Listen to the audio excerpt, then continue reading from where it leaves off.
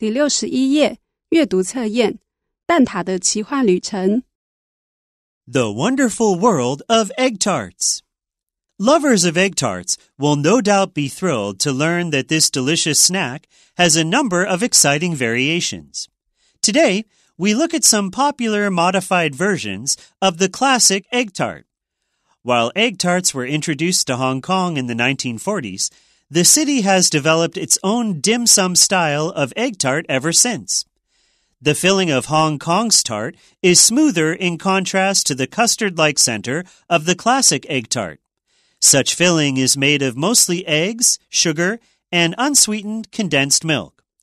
Although egg tarts are believed to have originated in Portugal in the 13th century, they are hugely popular in Asia now.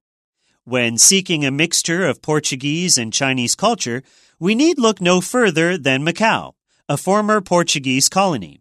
In 1989, a British baker living in Macau named Andrew Stowe opened a bakery and began selling his very own version of the egg tart, one with English custard, a Portuguese crust, and a burned top. His intention was to give Macau's Portuguese community a little taste of home, and thus the Macanese egg tart was born.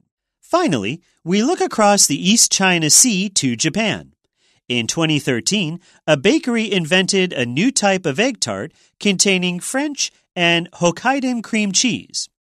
This new cheesy cake on the tart went viral instantly in Japan, so much so that it soon began making appearances in various other Asian countries. If you're an egg tart lover seeking some fun new twists to your favorite snack, rest assured that plenty of delicious options are available.